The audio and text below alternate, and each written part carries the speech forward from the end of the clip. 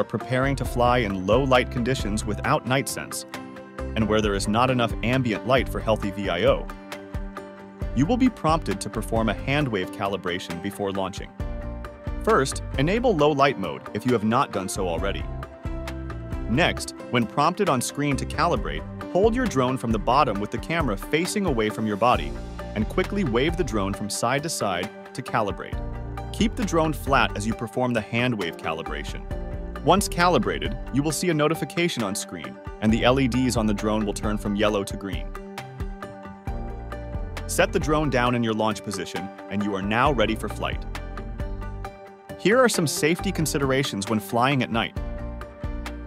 Maintaining a strong GPS signal is paramount when operating X10 at night.